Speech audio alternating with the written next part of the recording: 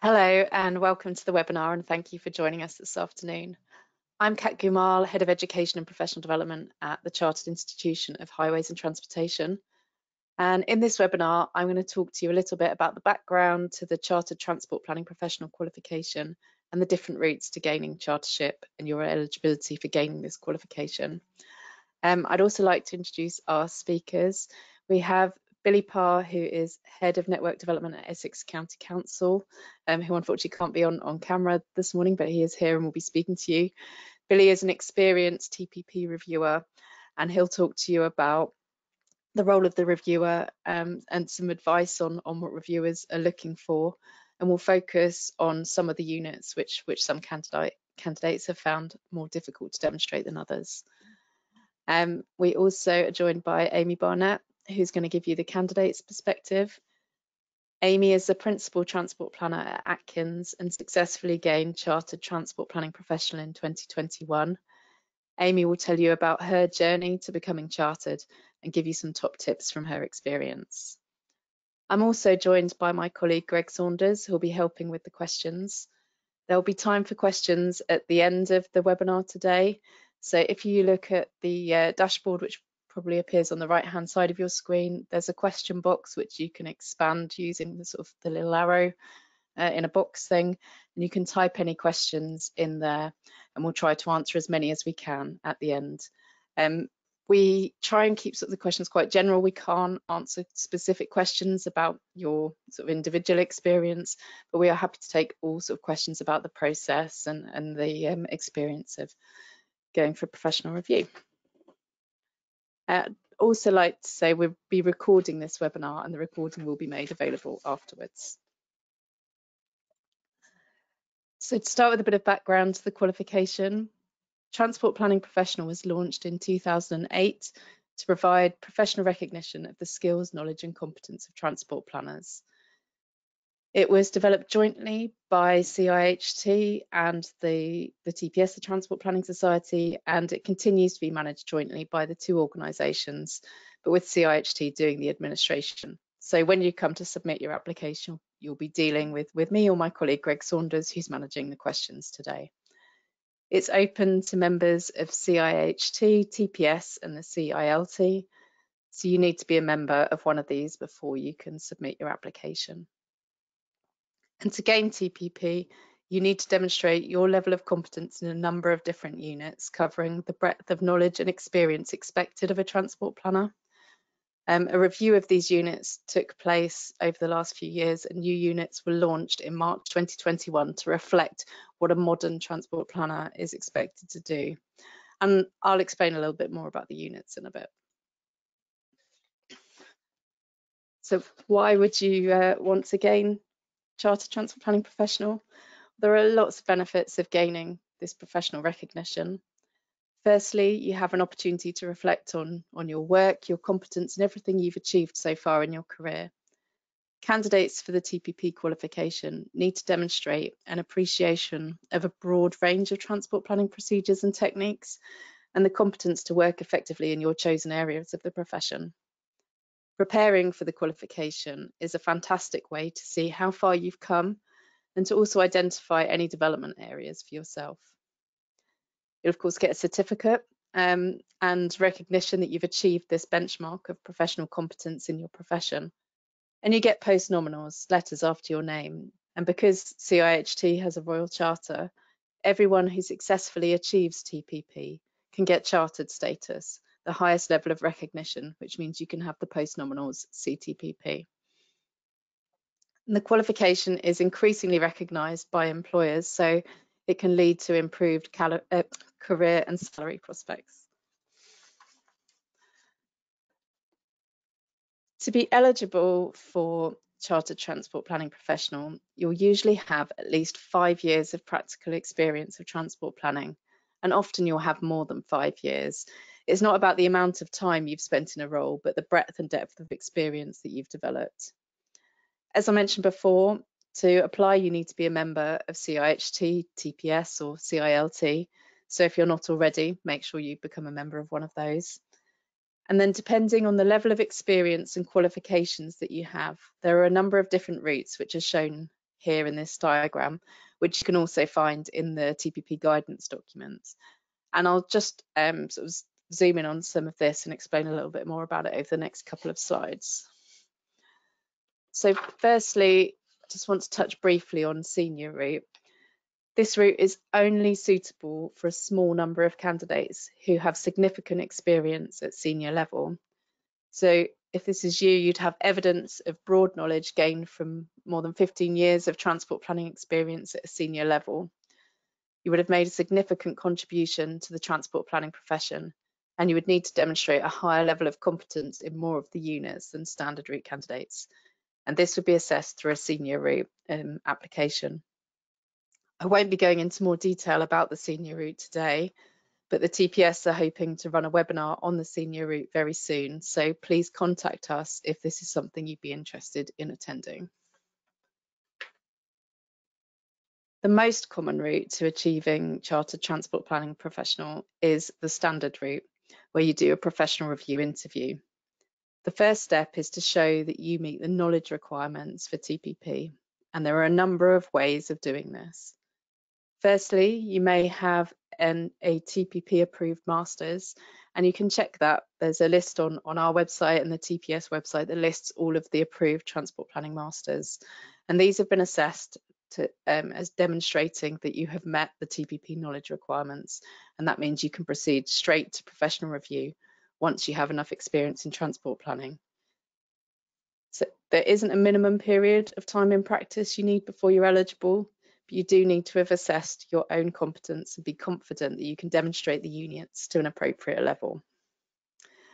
If you have a master's that isn't TPP approved, or you have a bachelor's degree, you can either submit a portfolio of technical knowledge, a PTK, or complete an approved professional development scheme. So a PTK is a written report that you submit to demonstrate how you've gained the same level of knowledge as someone would have from doing an approved master's. And the sort of things you could use as evidence could be sort of teaching from that non-approved master's, or from the degree, or if you've done the transport planning apprenticeship. It could be evidence from CPD courses that you've attended. It could be from attending a software provider's workshop or a seminar about some legislation. Or it could be evidence that you've got from learning from others, or by reading and studying whilst working on a project. Once you've passed your PTK, you can then progress to professional review. If you don't have a degree or master's, but have the level 3 transport planning technician apprenticeship or other relevant qualifications at this level, you'll need to do a technical report. Again, this is to demonstrate how you have the same knowledge as someone would have gained from doing an approved master's. And you'll be asked to write a report explaining how you've got that level of knowledge through your work-based experience. The alternative, as I mentioned, is if you don't want to do a PTK or technical report, or you want a slightly more structured approach to your professional development, is to take an approved professional development scheme, such as the PDS, which is run by the Transport Planning Society, to support you to develop your competence that you'll need to demonstrate at professional review. You might already be signed up to the PDS by your employer, but if this is something you're interested in, you can find out more about it on the TPS website, and Amy will be talking a bit about this later when she talks about her journey. If you're not sure which route you need to go down, you can use the free initial assessment service that's on the CIHT website. You just need to provide details of your academic qualifications in your CV, and we'll advise you which route you would need to take to demonstrate that you've met the knowledge requirements. So for the rest of this presentation, I'm going to focus on the standard route and specifically on professional review. So this is once you've demonstrated that you've met those knowledge requirements, either through having an accredited master's, completing a PTK, technical report, or the professional development scheme. The professional review has two elements: a portfolio of evidence, and then a professional review interview, including a 10-minute presentation. Through both of these elements, you will need to demonstrate that you have the required level of competence to be a chartered transport planning professional. For the TPP, there are 4 different levels of competence, ranging from awareness, where you have a general understanding of an area and its role within transport planning practice, all the way up to proficiency, so an ability to work without supervision and to supervise others. For each of the units, there's a minimum level of competence required. You aren't expected to be an expert in all of the areas, but you will need to demonstrate proficiency in some. This flexibility in competence levels allows you to tailor your submission to really reflect your strengths.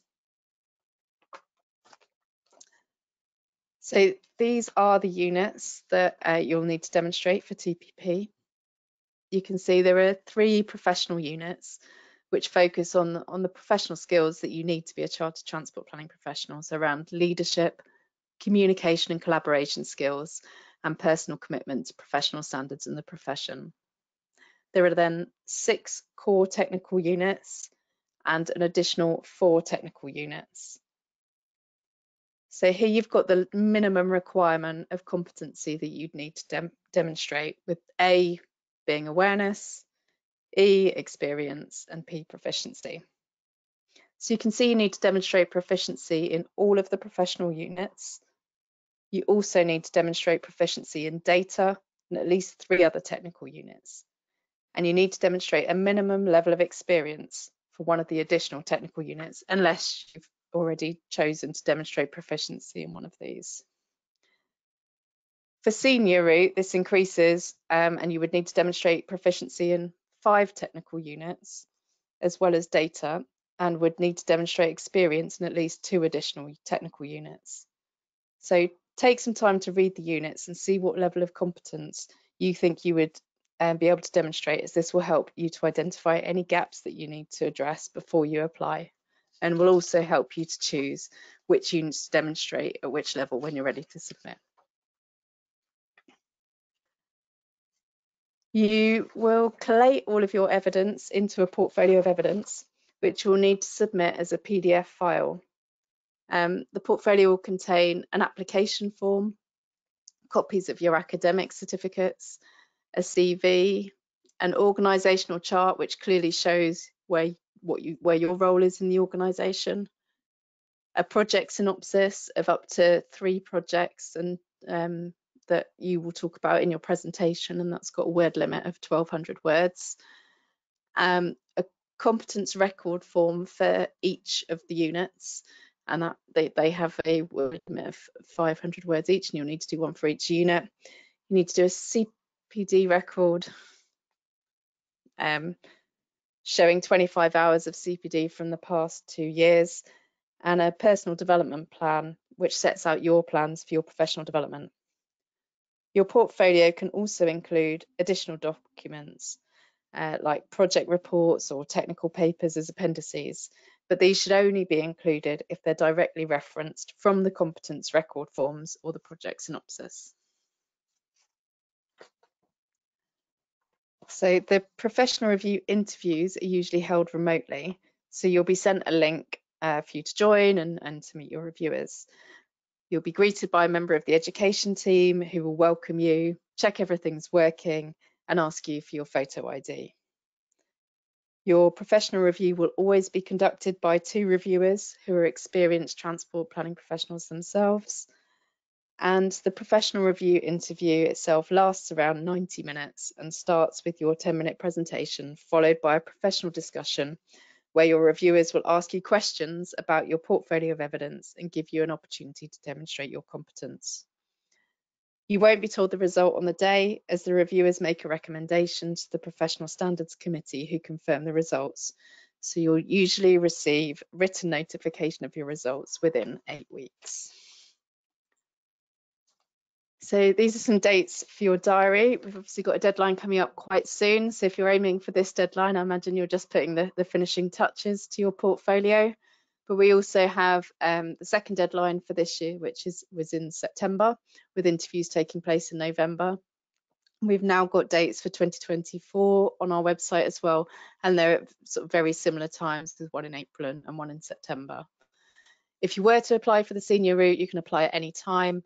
And if you need to do a PTK or a technical report, you can also submit those at any time. I'm going to hand over to our other speakers in a moment, but if you do want any more information, there's lots of information on our website at the address you can see here. And you can also contact either myself or colleagues at the TPS if you've got some further questions. So I'm just going to hand over to Billy now. Thank you very much, Kat. Can I just confirm, first of all, that you can hear me before I blabber on? Yeah, I can hear you. Perfect, thank you very much. So it's great to have the opportunity to be part of the webinar today. Apologies that I can't turn my camera on. We're having a bit of an IT meltdown at work today, so I've had to join via my phone. But to be honest, that's probably to everyone's advantage. What I'll do is just say a little bit about TPP from a reviewer's perspective. But before I get into that, just in terms of my background, I'm head of network development at Essex County Council, and I obtained TPP myself back in 2017. So I took the standard route, as Kat just explained, and different people have different approaches to this, but the approach that I took was to pull together my portfolio in some downtime that I had between projects. So I just finished working on a big project that I was involved in for a couple of years or so. I had about 2 or 3 weeks before I started working on my next project, and I took the opportunity to really pull together my portfolio as best I could in that time period, and added to it thereafter. But that was the way that I approached this qualification. Amy, I'm sure as well, will tell you about her experience of that too. In terms of why I am a reviewer, so I've been a reviewer since 2019. And for me, it's a good way for me to give back to the profession, which I appreciate sounds a bit corny, but I am a big advocate of transport planning and the positive difference that we as transport planners can make to society. So for me, it's a nice way of giving back a little bit to that. It's also a great way for me of finding out about all of the interesting projects that candidates have worked on all over the UK and indeed beyond the UK in some cases. So that's really my motivation for being a reviewer. I appreciate different people have different motivations about why they want to obtain TPP, and Kat's already mentioned some of the benefits. In my case, I was working with lots of engineers, lots of surveyors at the time who were all certified with their respective professional bodies, and I felt like that was something I wanted to do in my role as a transport planner. So that was really my motivation. But what I can say is that I'm very glad that I did it, and I definitely think it was worth the time and effort in doing so as well. So if I can move on to the next slide, please, Kat. So just to explain in a little bit more detail the role of reviewers in the process, there's essentially 3 steps. So as you can see here, I broke it down into the pre-review period, the review itself, and then post-review. And just to touch on each of those, before the review begins, there are 2 reviewers nominated for each candidate. So each of the reviewers will individually go away and review the portfolio of evidence that's been submitted. And in reviewing that portfolio, we will develop questions, things that we want to understand in a bit more detail, perhaps. It might be that we want to probe some of the information that's been provided, and that includes the information on each of the professional units, but also what's set out in the CPD and the professional development plan. So it's the whole, the full extent of the portfolio that we'll be looking at. And then also as part of that pre-review period, the 2 reviewers will get together and we will basically agree the approach that we're going to take at the review. So typically one of the reviewers will take the lead, and that will be agreed beforehand in terms of who does that. We will agree how we want to approach the questions. It might be that each reviewer leads on a particular unit. It might be that the reviewers decide to alternate questions that are asked during the review itself. There's a number of different approaches that can be taken, but that will generally be agreed before the review starts. And then once that's done and the reviewers have agreed the questions that they want to ask at the review, we move into the review. So that typically takes between 60 and 90 minutes. In my experience, it's more likely to be towards the 90 minutes. There's quite a lot that we need to get through. We will definitely do our best to make sure it doesn't go beyond that, but that's the sort of time frame that we're looking for the review itself. And then the first step really is for the lead reviewer to explain the format, so explain how the review is going to work, the fact that we'll go through each of the units in turn. There'll be a presentation to begin with. There will be an opportunity for the candidate to ask any questions at the end of the review as well. We'll then proceed to undertake the interview. There may be some sort of opening questions just to get everybody in the swing of things in terms of motivation for applying for TPP or experience to date. And then the first step will be the presentation. So candidates will deliver their presentation, in which they have 10 minutes to do so, and there'll be some questions on that as well.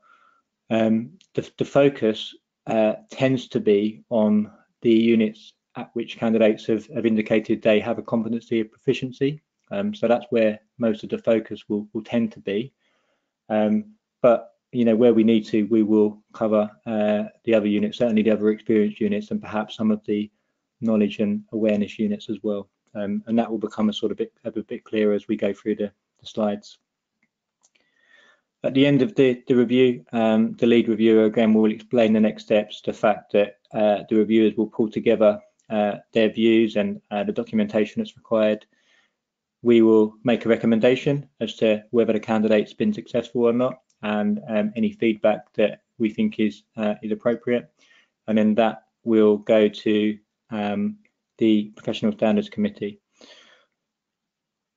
So that, in a nutshell, is the role of the reviewers. All in all, I'd say for each candidate, it takes about a day's worth of the reviewer's time. So there's obviously the review itself, which is a couple of hours, about 2.5 hours or so.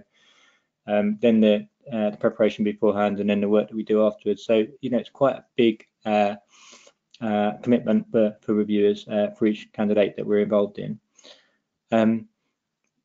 What I would say, if I can sort of use one word to explain what reviewers are looking for, I suppose that word would be breadth. So that's breadth of experience and breadth of skills in a range of different units. But the other thing that we're really interested in as well is the kind of appetite that candidates have for continued professional development. So a willingness, whatever stage a candidate is at in their career, to continue to learn and to develop within the field, and that's where the professional development plan comes in as well. So in terms of I suppose the mechanics of the TPP from a reviewer's perspective, I'll just run through the things that you can see on the slide now. So the first one is just to kind of dispel some common myths, if you like, that certainly we've heard a few people suggest in the past. Reviewers do not have any prior knowledge of any of the candidates. In fact, as part of the process that Greg and Kat will go through in allocating reviewers to candidates, we'll make sure that there are no conflicts of interest. So reviewers shouldn't know the candidate, they shouldn't work for the same company, and there will be an exercise that's undertaken before the allocation of reviewers to ensure that's the case. I mean, I can only speak for myself, but I will not do any kind of research, any Googling or anything like that on any of the candidates before the review itself. I base my questions and my assessment purely on the portfolio of evidence that's provided. Another myth I think that I've heard before is that there are quotas. So CIHT, TPS are looking for X% of candidates to be successful. We'll work to those quotas in doing the reviews. That it's just not the case. We consider each applicant on the merits in terms of what they say at the review and in the portfolio of evidence, and the results each time we do the reviews will kind of reflect the interviews that have been undertaken. So certainly no quotas involved either. Another kind of common myth is that if candidates have reapplied, so if they were unsuccessful first time round, the second time round they will only be asked questions, or the focus of the review will only be on those units that they hadn't been successful in last time. So if they deemed not to be proficient to the level claimed in 2 or 3 units, those are the only units that questions will be asked on. That's not the case. Effectively, it's a fresh application, a fresh review. So reviewers will ask all of the questions that they think are appropriate on all of the units, and candidates need to go into any reapplications with that understanding as well. In terms of preparation, I'd say one of the most important things is to understand the standards, so understand what is expected for each of the professional and the technical units. And there's some really good guidance that's available on the CIHT website that candidates can look at in preparing the application that's required. I would say as well that this is a really good thing in which to speak to your mentor about. So it's always a good idea to try and get a mentor within your company, or somebody else that you know that's been through TPP previously, that is willing to help. If you don't have anybody to hand that can do that role, then it may be that you can speak to Greg or to Kat, and they can suggest somebody that might be willing to be a mentor for you in pulling together the application. But definitely speak to them about the standards, speak to them about what you think your strengths are, maybe what they think your strengths are if they've worked with you before. Make the best use of them as you can. And one of the questions that you might want to discuss with your mentor is whether you're ready to pull together the application and to go for TPP right now. Generally, the expectation is that candidates will have a minimum of 5 years experience. Obviously, it depends on the candidate, but have that honest discussion with your mentor about whether you're ready at this particular point in time. In terms of framing the discussion, this is something that candidates can do to help themselves, I think, as they go into the review. So part of that is about thinking about how you structure and content, the content you include, and the structure that you use for your portfolio of evidence. So, simple thing, but just make sure you proofread it. There shouldn't be any spelling mistakes or, silly grammar things like that might distract the reviewers in reviewing the portfolio in the first place. You can also use hooks, if you like, for want of a better term, within the portfolio. So it may be that you give an example of when you've worked on a particular aspect of transport planning within a particular project. You can give some examples, and that will tend to sort of pique the reviewer's interest, and it may be that they decide to ask a question based on that. So you can be clever, if you like, about how you structure the portfolio of evidence as well. One really important thing is to remember this is about you and what you've done. So it's not about the projects per se that you've worked on, or what you've achieved as a team. It's about what you've done personally. So make sure you make that come across. So talk about you rather than we as a team or me as a team. It can be uncomfortable for people to do that sometimes, but what we're really interested in is your experience. So make sure that comes across as well. The other thing to say about framing the discussion is that the presentation that you'll do at the start, the 10-minute presentation on a project, or in some cases projects that you've worked on, that's a really good opportunity for you to set the stall, if you like, set out your stall at the start of the review. And it's also a good way to demonstrate firsthand how you've met some of the professional units, so particularly P2 around communication, collaboration. If you can make a good job of your presentation, then you're kind of halfway there, to be honest, on that particular professional unit. In terms of on the day, we've already said that the reviews are expected to take between 60 and 90 minutes. So it's quite a lot of time to be talking, actually. And there's a lot to get through, as I've said. I think it's important that where you can, you try and use concise and considered responses to questions that are asked. The danger is that if you talk too long on, in answering any particular question, there's just not enough time. If you do that repeatedly, there won't be enough time to get through everything that the reviewers need to get through. And it will mean that the reviewers will need to step in and curtail answers kind of mid-flow, and that tends to make it disjointed. So what I would say is that when you're asked a question, just take a moment, a few seconds if you need to, think about what's being asked and the answer you want to give, and then try and make your response concise and to the point where you can. Make sure you use examples. It's always good to hear about how you've applied some of the things that you've done on particular projects and things that you've worked on in the past. So use examples, and use specific examples as well, rather than saying, you know, I've got experience of working on transport assessments from multiple different schemes. You know, we want to hear about which scheme that you're referring to and what your role is on that. So be specific where you can. Be prepared.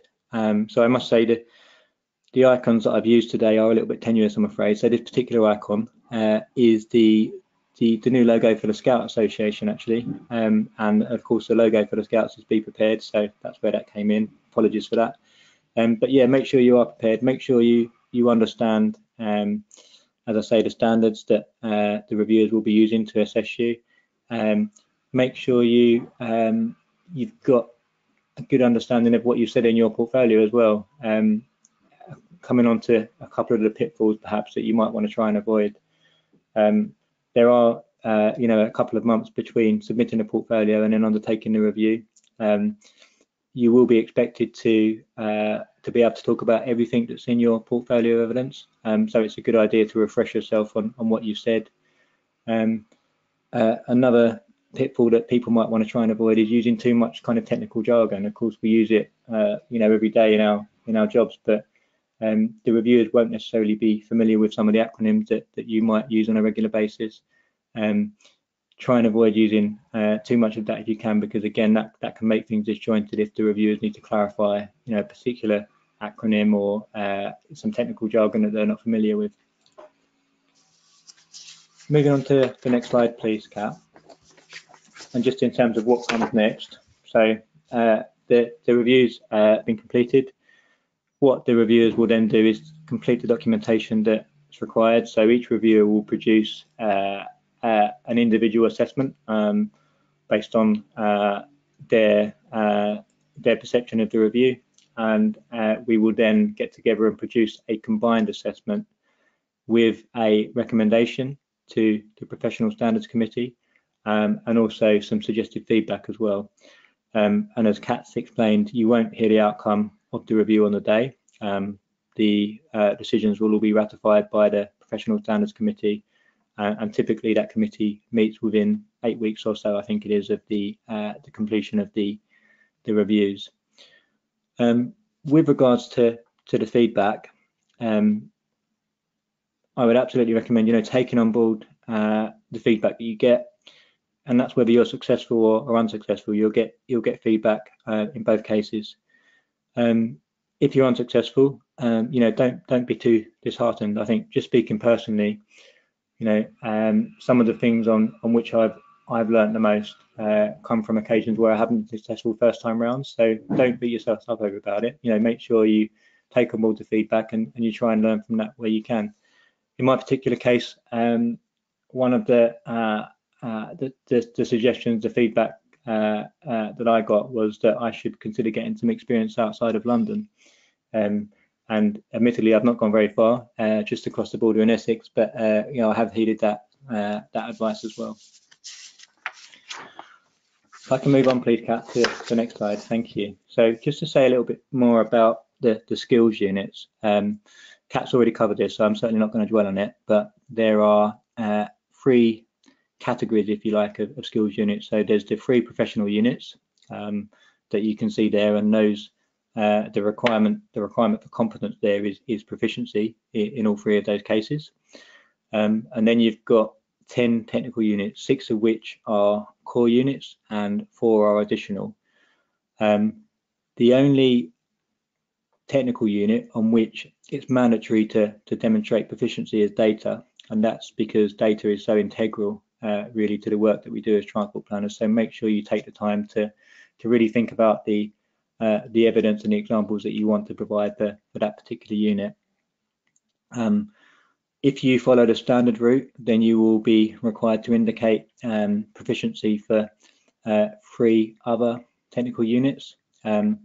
And if all of those proficiencies are in the core units that you can see there, T1 to C6, then you also need to indicate experience in one of the additional technical units. So it sounds complex, but the guidance is really helpful in terms of what you need to do on this. And again, I would take the time, really have a think about what you think your strengths are, your weaknesses are, where you can best demonstrate proficiency. The definition of proficiency, if you like, is the ability to undertake work unsupervised, but also to be able to supervise others in the undertaking of work in that particular area. So that's the kind of bar that we're looking for when we talk about proficiency. And then the last point I would make on this is it's perfectly possible. It may be that you want to indicate that you're proficient on more than the minimum requirements. So it could be, you could suggest that you're proficient in all of the units, which, somebody with lots of experience in transport planning may well, decide to do that. Personally, I would caution against it because, as I said a few minutes ago, that the review will tend to focus on the units where candidates indicate they are proficient. So if you indicate you're proficient on absolutely everything, it makes our job as reviewers more difficult, and it's not necessary. You're not going to get any additional kudos, if you like, for doing that. So whilst you might want to indicate proficiency in more than the minimum units, my advice would be to avoid doing that. Moving on, please, Kat, to the next slide. So Kat and Greg have just asked me to say a little bit more about 3 of the technical units, which are T4, T5 and T8. And this is partly because, as part of the last round of reviews in November 2022, a few candidates were unable to meet their claimed level of competence for these units. So I just wanted to touch on these briefly. The best advice I can give on this, and I've already said this, but I'll say it again, is to read the standards. Make sure you're clear on what's being asked for here. So, read it, reread it, read it again, and go through it as well with your mentor. And as you can see here, I've just underlined, so this is my underlining here in red, some of the sort of key things that I think you might want to take into account in terms of what that particular standard is asking for. So taking this first example, T4 on transport models and forecasting,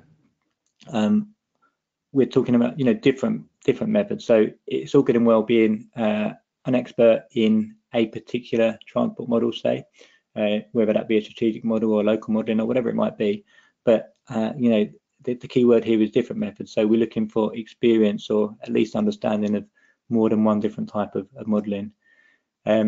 It's not just about modeling, there's related analysis techniques as well. So there's other things that you can talk about in terms of forecasting, in terms of producing targets, for example, when it comes to things like travel planning, that kind of stuff. So there's lots of stuff you can bring in here.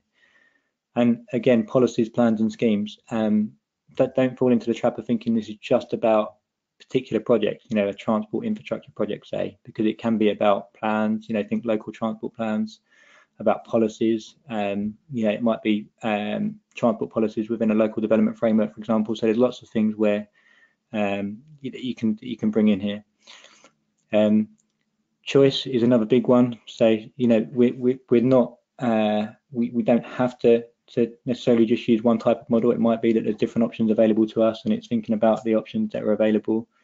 Think about the fact that there's going to be a range of different outcomes that come from the models, and it might be that you want to do some specific scenario testing, for example, to look at things like high growth, low growth, that kind of thing. So these are the sorts of things that I think you want to consider as part of this particular unit.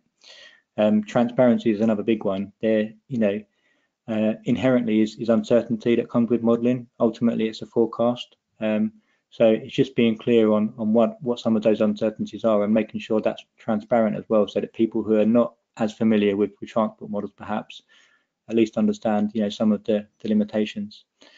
And then the last one there is just understanding another mode, as I said at the start, of modelling. So make sure you talk about more than the one different type of application when it comes to models and forecasting. Moving on, please, Kat, to the next unit. So I'm not going to go over this in any detail, partly conscious of time, but Again, read the standards. There's some similarities in wording with the last unit that we've looked at. In fact, unit T4 and T5 are to some extent related, so that's unsurprising.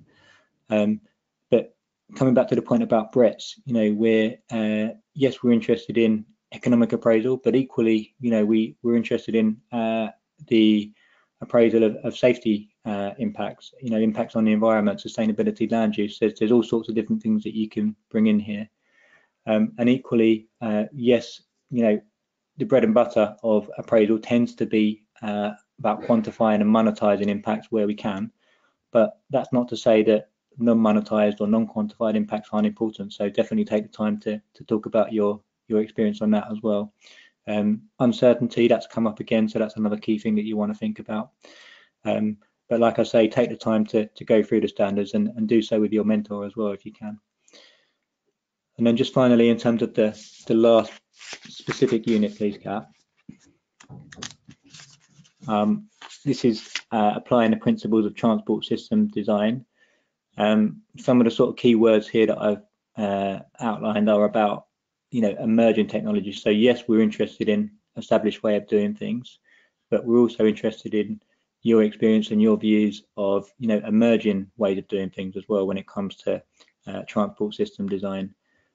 Requirements, what are the requirements of specific stakeholders? How do you know that you're delivering a project that meets its intended purpose? There's lots of things that good things that you could say on this. And then interchange is another kind of key word there. So, we design transport systems and transport networks so that they interact. That interaction often comes at interchanges, so it's being cognizant and aware of that as well as part of your review. Just to wrap up then, if I may please, Kat, on the last slide. The first point I would say is, well done for showing an interest. As I've said at the start, I think this is a really worthwhile thing to do. And the fact that you've come along to this webinar today to hear more about TPP, I think is a good thing. And that brings me on nicely to the next point, which is the next step. Should you be interested, based on what you've heard today, is to get started. That's the hardest part, actually starting the process of pulling together your portfolio, thinking about your experience, the projects that you want to refer to. It does need a bit of a concerted effort, or certainly it did on my part. But once you get started and you get into the habit of populating your POE, it might be that you choose to do that over 2 or 3 months. Just allocate maybe an hour, a couple of hours every week to update your portfolio so that it doesn't have to become too big a task. That's definitely the first step here, I'd say. And the sooner you can get started, the more time that you've got to get your portfolio in a good shape for the next deadline. Take the time, as I've said, to produce a good portfolio of evidence. This is your way of demonstrating your skills and experience. So make sure that, as I said, you proofread it and that you're happy with all of the content, and also think carefully about your choice of competencies as well. And that leads on to using your mentor where you can. This is definitely not something you need to do on your own. If you've got the option of having a mentor to help, then definitely make use of them. Goes without saying really, but try and be confident on the day. It's generally held on Teams now, the reviews, so we're all used to engaging via that medium. Be confident where you can. Remember that your portfolio and your experience better than anyone else on that call. Better than either of the reviewers, better than anyone else, because it's your experience. So bear that in mind when you're going through your review on the day as well.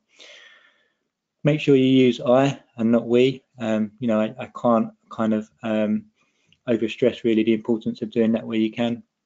And the last point, as I've said already, is to take on board any feedback that you get following the review. That was it from me for now, Kat. Thanks very much. That's brilliant. Thanks, Billy. And now I'm going to hand over to Amy. Thanks, Kat. Can I just check you can hear me? Yep, I can hear you. Brilliant, thank you. Good afternoon, everyone. So as Kat mentioned earlier, I'm Amy and I'm a Principal Transport Planner with Atkins, based in our Cambridge office. I joined Atkins as a graduate back in 2014 after completing a degree in geography at the University of Leicester, and I achieved Chartered Transport Planning professional status in December 2021. If you could go on to the next slide, please, Kat. Thank you. So over the next 10 minutes or so, I'm going to run through my route to chartership and the experiences that I've gained along the way.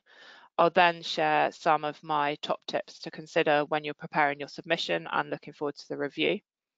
Hopefully you'll see some consistencies with some of the things that Billy's already mentioned from a reviewer's perspective as well. So in 2014, I joined Atkins as a graduate transport planner. Initially, my work was focused on modelling and development planning projects. I worked on modelling projects for around the first 18 months or so of my career, and although modelling was not for me, the projects that I worked on provided me with the knowledge and experience required by the Transport Planning Society Professional Development Scheme, and has also been particularly valuable as I've gone on to work across projects in other disciplines within transport planning that have an interface with model processes and outputs. Alongside my day job, I was also a regional rep on our graduate forum, which provided me with the opportunity to expand my network, gain exposure to wider business processes, and lead small internal projects. So by 2019, I'd gained a broad range of experience, including working on business cases, scheme development, and across a variety of modes. I'd also undertaken a secondment to a local authority to work as an assistant project manager, supporting the development of a corridor scheme through preliminary design. This provided me with my first project manager experience. Within Atkins, I'd also begun to take more responsibility for the team and was involved in graduate recruitment for the first time. So these management and leadership experiences were particularly valuable in helping me achieve the Transport Planning Society Professional Development Scheme during 2019. Following completion of that scheme, in 2020 I became Atkins PDS manager and a mentor for 2 trainees within my office.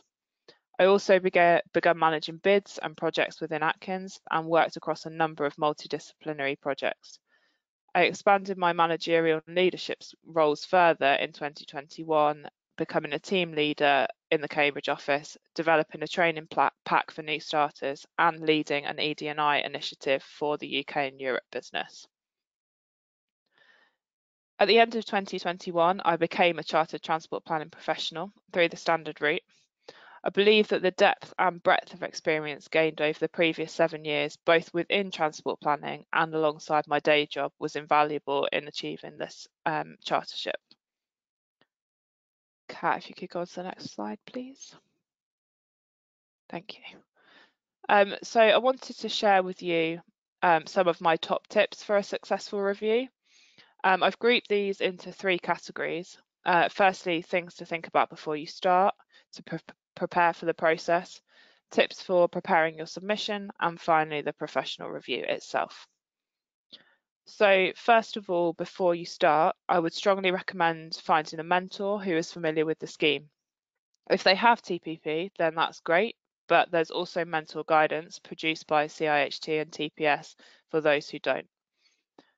CIHT or TPS may also be able to find you a mentor if there are no other options.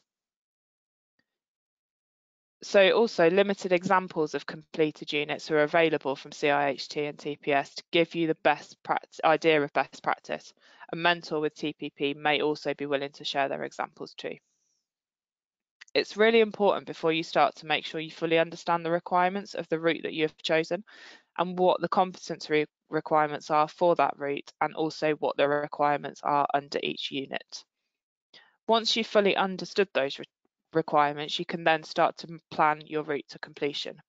Map out what you need to do and when to meet the deadline. In terms of preparing your submission, I found that setting aside a little time each week to make progress little and often is a better approach to attempting to do it all at once. A useful starting point is perhaps refreshing your CV so that your top 10 or 20 projects are like mini case studies, and noting which units are applicable to those projects. You can then run through the units and bullet point your ideas to make sure you're identifying the right projects or evidence for each. You should then discuss these with your mentor before you start writing. I wouldn't try and identify too many projects to include within your submission. Perhaps 2 to 4 projects or pieces of evidence for each unit should be sufficient to make sure you can fully bring out the detail of what experience you have. Use this to decide on which units you will claim proficiency or experience for, and then keep other evidence from your CV in your back pocket for the review. I found it useful to include a mixture of old and new projects to show your experience gained across your career. When you write your submission, make sure you write succinctly and break up your text with bullet points to help the reviewer. A lot of project context is not necessary, so get straight to the point of what you did. This can also help you save on words. If you're going through the standard route to submission, also use evidence from your masters or PDS within your portfolio of evidence.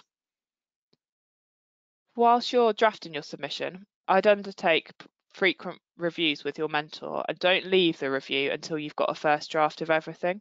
It's super helpful to send across a couple of units before you get too far to make sure you're on the right track. Before submitting, make sure you proofread your submission fully. Untidy submissions or spelling and grammar errors wouldn't make a first good impression with the reviewers. And finally, don't forget about the additional requirements, including CV, development plan, organisation chart, CPD record, and your project synopsis, and make sure you leave enough time to develop these. For your presentation, choose a project or closely related projects that cover as many of your proficiency and experience units as possible. You may end up answering some of the reviewer's questions before you get to the interview itself. Make sure you practice your presentation to get it to no more than 10 minutes and revise for your interview. Remember, the review is not an exam, so you can take notes with you. I created a handful of cue cards as prompts and had my submission to hand to refer back to as well. As I mentioned before, having secondary examples of evidence from your CV that you can draw on if you get asked is really useful. You could also jot these down on your cue cards. Making a note of the questions as you go along can also help to make sure your responses keep on track and answer the questions you're being asked. Also, don't be afraid to ask the reviewers to repeat the question if you need to. And as Billy emphasised previously as well, in your responses to questions, make sure you emphasise what you did, how you did it, and why you did it, rather than talking about what your team did. And then finally, before your review, have a think about the hot topics across the industry at the time, as you may get asked your opinion or thoughts on these and how they impact your work. So hopefully you found those tips helpful. I think I'll now hand back to Kat for Q&A. That's great. Thanks, Amy. So I can see there's a few questions that have come in already, which I think Greg will put to us in a moment. But if you have any questions, now's your chance to put them in that question box. Okay, thank you, Kat. Yep, so we've got a few questions which have come in. First one, which might be best directed towards you, Kat, is what accommodations can we offer disabled candidates during the professional review process? Well, thanks, Greg. For all of the qualifications that we run, not just CTPP, we offer reasonable adjustments, but very much on an individual basis. We'd ask you to contact us and let us know what adjustments you'd want us to consider. We've always been able to accommodate requests, so it's been things like sort of perhaps extra time, breaks away from the interview, or even having a chaperone, but do contact us if you'd like us to put some reasonable adjustments in place, and we'll do what we can to accommodate that. Thank you, Kat. So this one might be best directed to Amy, perhaps. So someone said that they're coming up to 4 years in the transport planning career, and they wondered whether energy would be better spent focusing on the PDS or waiting to start producing a portfolio for chartership later on down the line. Thanks, Greg. To be honest, I found the PDS invaluable in my submission for the portfolio of evidence. You can draw on the PDS evidence, obviously in your submission itself, but also across your interview. I think the PDS format gives you the opportunity to kind of jot down everything that you've learned, everything that you've done, and is a really, really useful kind of platform to TPP. So I would suggest that PDS is still valuable. I mean, I passed my PDS, I think, after 4.5 years of being a transport planner. So kind of the timescales that this person is looking at. So I would definitely think it's still worth progressing the PDS route. That's great. Thank you, Amy. Maybe a question that's best directed now to Billy. What level of detail is needed on your CPD record? So from a reviewer, what are you looking for from a candidate CPD record? Thanks, Greg. Yeah, it's a good question. So I think there are templates that are provided that people can choose to use if they want to for CPDs. What we're interested in is the most recent 2 years worth of CPD for each candidate. So it would be good to see some detail of the activities, the CPD activities that candidates have been involved in. Don't need to go into too much detail there, but it would be good to understand whether that's attendance at a webinar, taking part in a training course, or whatever else it might be. And the other thing that we're looking for is that that's kind of spread to some extent evenly over that 2 year period as well, so that it's, you're in the habit of continuing with your professional development, taking advantage of opportunities when they come along. So the date of each of those activities is another key thing that we're interested in for CPDs. Thanks. Thank you, Billy. The next question might also be best directed to you, Billy. So someone's asked, does the size or scale of the projects referenced in the portfolio matter? And is there a limit for how many times experience in a particular project can be referenced for different objectives? So I think this might go back to your discussion around breadth. Yeah, absolutely. So I personally don't think it matters too much. Obviously, projects can be of very different scales and sizes, and people will have different roles within those projects as well. So in my particular case, I just spent a lot of time working on a Silvertown Tunnel project. So I use that frequently as an example of where I'd got experience in certain things. But I think it's always a good idea to try and refer to a few different projects as well. So I would suggest 4, 5, 6 different projects within the portfolio would be appropriate, more if you want to do that. But like I say, it depends on the roles that you played within that project, over how long you've been involved in the project, and what the experience was that you gained from working on that. That's great. Thank you, Billy. So we've got a question around mentoring. I don't know, maybe Amy, you might want to comment on this one, but who can be a TPP mentor, and should they have completed TPP themselves, or can you speak to someone who might be familiar with the requirements and get some support that way? Yeah, I think, Greg, you've probably just touched on it. I think anyone really can be a mentor. There's mentor guidance available, and as long as your mentor understands the requirements, that's the key thing. So they definitely don't have to hold TPP themselves, but I think working together to make sure that you've both got a good understanding of the requirements is the key thing. Okay, brilliant. Kat, just looking at time, shall we do 1 or 2 more? Or? Yeah, I think we've probably got time for maybe one more question, and then we'll have to wrap up. Okay. So we've got a question about the PDS actually. So Amy, I don't know if you could give a little more detail about what the PDS actually comprises. Yeah, of course. So the PDS run by the Transport Planning Society is a development scheme that has a whole host of units similar to TPP, and they broadly align with the TPP units as well. And the PDS asks that you obtain either knowledge, awareness, experience, or proficiency at all of those objectives.